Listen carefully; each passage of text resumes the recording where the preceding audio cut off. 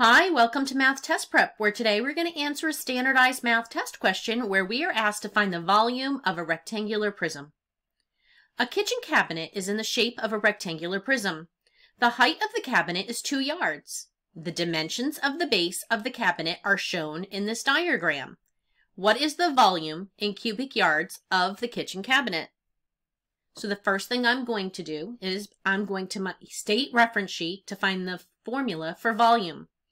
Volume formulas right here, right rectangular prism. We're given that we're finding the volume of a rectangular prism is volume equals length times width times height, and it's explained even below it. So I'm going to write down the formula that I need, and now I need to go identify all the parts from the given information.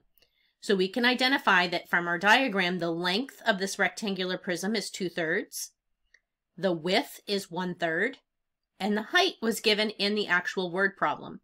The height of the cabinet is 2 yards, so H is represented by 2.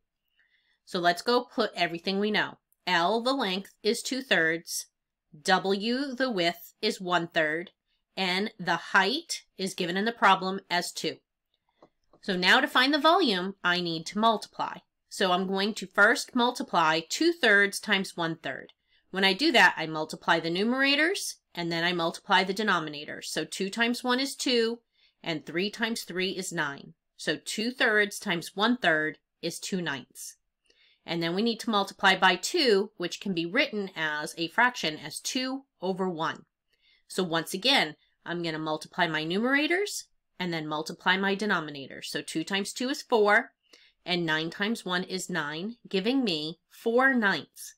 So my volume of this kitchen cabinet is 4/9, and that is answer B.